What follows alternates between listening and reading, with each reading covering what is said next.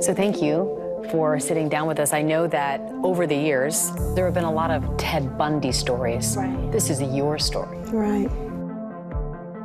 You saved all of those photos of your time with Ted as a family. Why did you save them? It's a strange phenomenon. It's like I sometimes can't believe this has really been my life. And I kept those photos of us when we were happier, before we knew what he was capable of.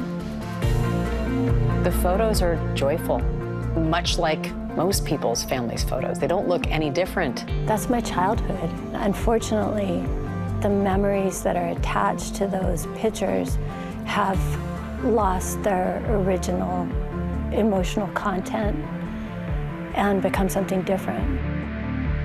I still have a sense of disbelief that this man that I loved and that seemed to be such a great guy could go out and do such horrific things. It's just so hard to accept.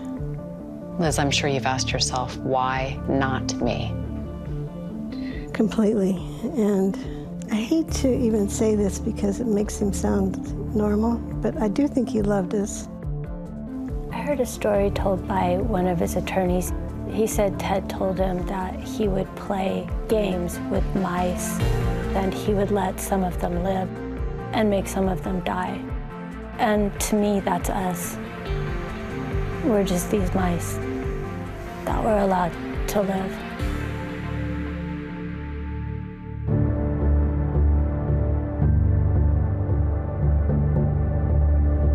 There isn't anybody who grew up here that is of a certain age that doesn't have a Ted Bundy story.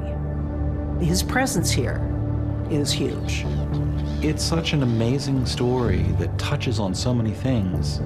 It is part of the history of the Pacific Northwest.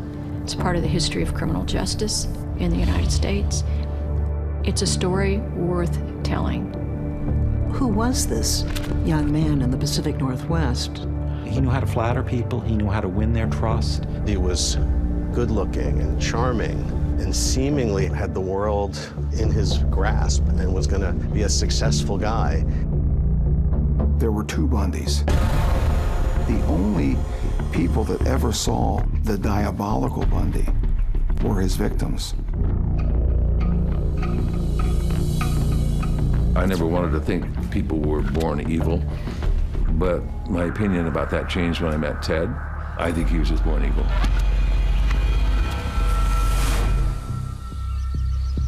Seattle was a smaller, more innocent place back then. It was a time when many women were feeling very independent, so people didn't think right away that a woman who hadn't been seen for a few days might have fallen into harm's way.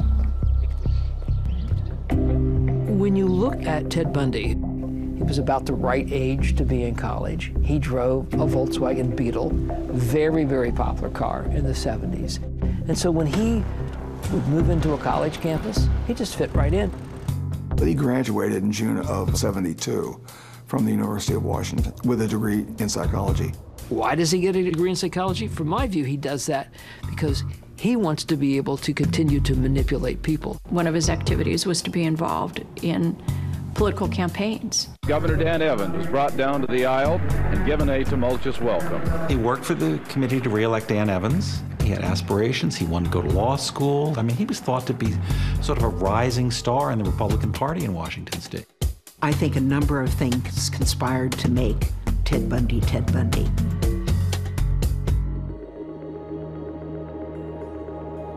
When you look at the childhood of serial killers, there are some common themes, and I see them in Ted's case, where there's dysfunction in the family, and what happens is they grow up with a lot of rage, typically towards women. He wanted to be from a family that had money, and he wasn't. This is a guy who, from the earliest age, was a petty thief. Tell me when you first realized he was stealing things. He stole a pair of ski boots from the Student Union building on University of Washington campus, and he brought them over to my apartment. And he said if I hadn't stolen them, somebody else would have, so he just took them. He talks about having been a peeping Tom at some point. The idea that Ted Bundy was involved in peeping actually makes sense because it's basically a training ground about how you isolate people, how you watch people, how you get into houses. He was a night person. He would get restless, get in his car and drive for great distances. So he was a roamer, always. But a part of him longed to be with somebody or a part of something, part of a family.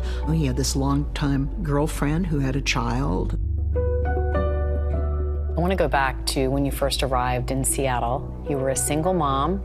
You went out to that bar and you saw a handsome man. Tell me about when you first met Ted Bundy. Well, I was pretty smitten right from the get-go. I saw him sitting at the table and I went over and talked to him because I told him he looked lonely. And, you know, I took him home with me that night, which I wasn't in the habit of doing. Yeah, out of character for you? Yes. She was a young, reasonably naive single mother from Utah who met the man who was considered by virtually everybody in society and culture in the 1970s as the dream date, the perfect husband material, a Prince Charming. Is it fair to say, at least at first, that Ted Bundy was a gentleman? Oh, completely. Put a lot of energy into making us happy, doing fun things. My parents loved him. He was just really it, in my opinion. And I really wanted to marry him. Give me some of the activities that you all would do as a family together. So he had a favorite everything, a favorite restaurant, a favorite carpet store. It was just, so he wanted to take us to all the places that he thought were cool. Went to the zoo, went to all the fun kids things. He always seemed to embrace us as a family unit. When he was with Liz, he said he really enjoyed being a family man. He said the things that, you know, I would expect my brother to say about his family. But as the years rolled on, he determined that, no, I'm never going to be married. I'm never going to have children. I'm never going to be a governor. I'm never even going to be an attorney. I'm just going to murder. And this is what makes 1974 so extremely different. He determined he's going to launch himself into full-time murder, and he's just going to keep doing it until he was captured or killed.